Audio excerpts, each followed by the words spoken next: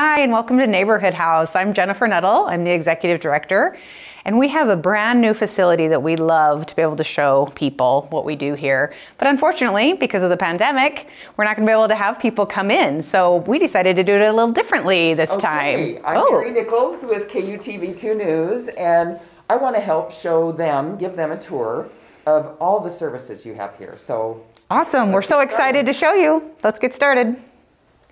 So Neighborhood House was founded in 1894. That was 2 years before Utah was even a state. And we're so lucky we have a lot of images of our historic buildings and the places that we've been. But one thing that's really important is that we've always been located here on the west side of Salt Lake City, because that's always where there's been the greatest need.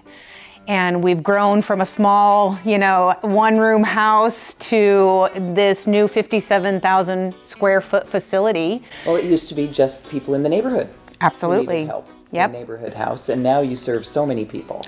We do, and all along this west side corridor is where there's the most need. So we have so many children who are in need of services that are affordable, as well as we have our adult population that you can see here. Adult day services. Adult day services. So imagine you're caretaking for an aging loved one or a disabled adult, and you need to go to work. What do you do with your loved one during the day? You need to be able to have somewhere for them to be that's safe, that's secure, and that's also fun. They get a social benefit from it as well. They get to socialize with each other. They're able to do stimulating activities that work their physical, their emotional, their cognitive, trying to keep that going, and just help them live the best quality of life that they can and have a good time during the day. And give their caregivers a little time as well. Exactly.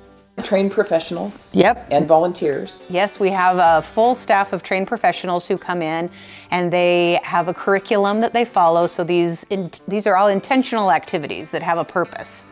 So in here you'll see we've got one of our activity rooms, and we actually have 2 spaces for people at this point so that we can do different types of activities.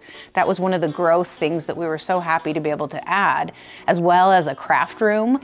We do a lot of crafts. When there's no COVID, we do a lot of intergenerational art. So we bring in the kids, they get together with the adults, and we do music and dancing, and then lots of different art projects, which are really fun.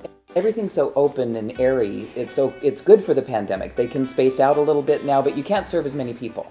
Absolutely. We were so pleased with the timing on the new space, because for a good 6 months of 2020, we weren't able to serve our aging adults because of this pandemic. They were too vulnerable of a population. But with this new facility, we were able to be creative and think about how we could keep them socially distant and help those caregivers, because they were really, really hurting. They needed something, and having them home for that entire time was taking a toll on everybody. Healthcare workers and aging services are all tapped out as well. That's right, that's right. So being able to open in this brand new facility was so wonderful. As you can see here, we've got a full kitchen where they do cooking activities. We make it as home-like as possible because we want them to feel at home. This is their family when they're not with their family in their homes, and we are allowing them to be able to age in place. We want them to, the goal is for them to be able to stay in their homes with their families in the places that they thrive. And having Neighborhood House during the day is what helps them to be able to do that. Okay. Have fun, interact, get good nutrition. We serve breakfast, lunch, and an afternoon snack. And that's all done in the main kitchen, which we'll see later in the tour. And then this kitchen is used for, as you can see, the fun things. So for the projects, doing pies and bread and cookies, and being able to work together as a group to create something. That is fantastic. And then you've had the Children's Center portion open for a while. Yes, we were lucky to open the Children's Center in August of 2019. That was just before the pandemic. It's a big, beautiful building, isn't it? It is a beautiful building, and we really wanted to bring the children and the adults under one roof. Previously, we had separate buildings, and it just created a division that we really didn't want, because Neighborhood House is all about the intergenerational, about the family atmosphere. So we wanted to bring them together. Here you can see the school age program. This was very fascinating during the pandemic, because Salt Lake School District didn't go back to school. Right. They stayed online. And there were all these kids who didn't have anywhere to go, that their parents always relied on them being in school for their care. So we opened our after-school program to an all-day program. Wow. And our after-school professionals turned into full-time teachers, and it was quite the endeavor. And I'm so proud of our staff and for the flexibility that they had, because they brought these most vulnerable kids who really had no other options. They didn't have anywhere they could be. Right. Into our facility, got them logged onto their computers with our technology, able to get them into classes that they had online and being able to complete those assignments and do the homework and get through their school day, which without Neighborhood House, I don't know how they would have done it. So our teachers did a fabulous job there. Everybody had to be so resourceful. And Yes. let's make it work. It was all about flexibility and innovation. So we encountered lots of difficulties, and we would just talk them through and decide what needs to change here and how can we help these families and these kids the most. And we see they have meals served as well. Absolutely. And now you're looking at some of our preschoolers. So we serve kids from as young as 15 months old all the way up through 12 years old. So during the early education, they're always here all day, right? We're open from 6:30 in the morning till 5:30 at night because we're here for that working parent.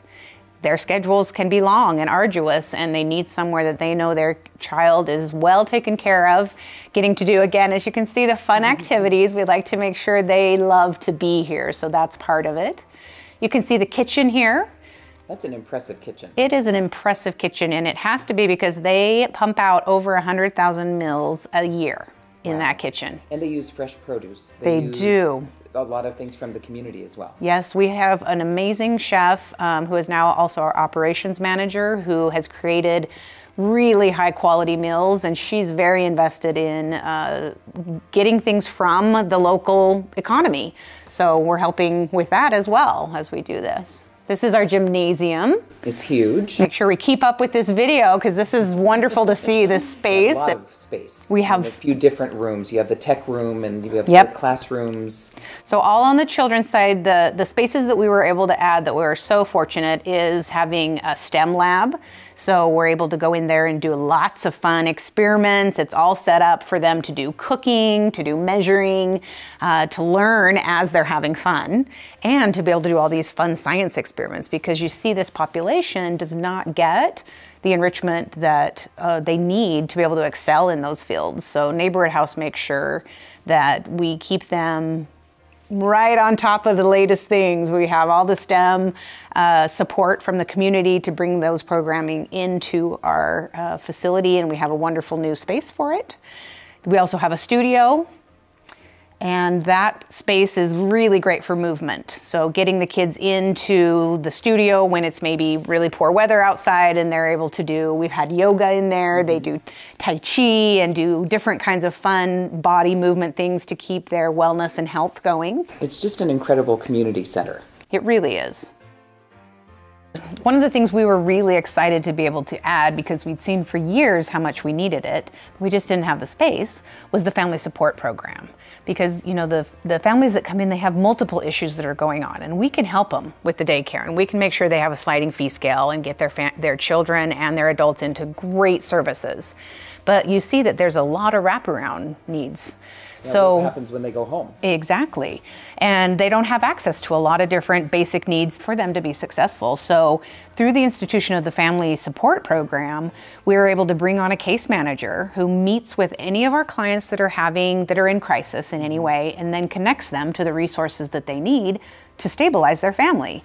And a couple of the on-site things that we're able to do through that are we're able to have a neighborhood pantry, which we get donations through the food bank and other local organizations, and then people can come in and pick up food anytime that they're here. You know, they're dropping off their kids and their adults, they're here twice a day, so it gives them a very convenient and easy way just to grab some food while they're here and then take that home with them so that they have something to eat. Because the food insecurity is really a big issue that's just been made even worse with this pandemic. Right. So we have that. We also have the neighborhood closet, which is where they can go to get boots and coats and shoes and anything like that that they need for their kids or for their household. And those are gently used items, and sometimes we also have new items that are donated that they can just come and get for free. and take those home with them. So what a great service. Yeah, caring for their basic needs and making sure that they don't go without on the very important things, so that they then are able to come to school and be able to learn and be able to engage and feel like they can really succeed as families. We also have a pretty extensive library resource. We do. We have a really beautiful space in our new library that, again, was an addition with this new, bigger facility.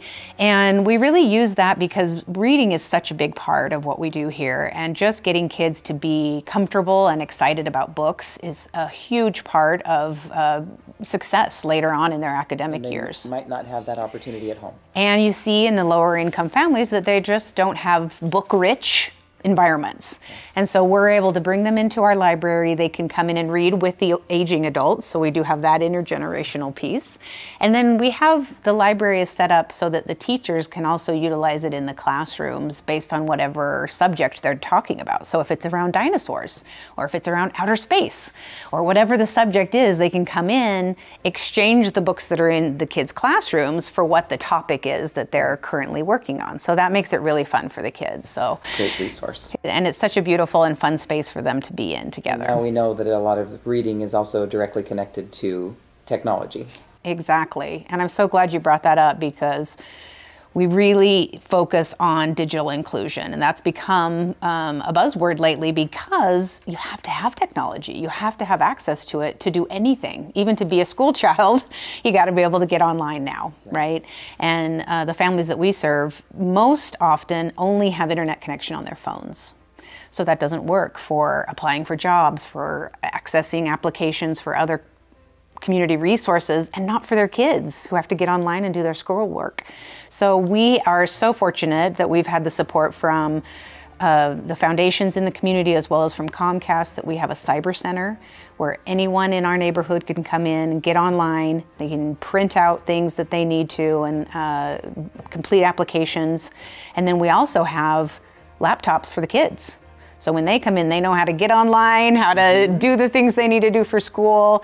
There's portals that the parents can get on to see how their kids are doing in school, and really just providing that wraparound service that's so vital for these families to keep moving up the economic ladder. We really are taking care of the whole family. That's right. And the community. Absolutely.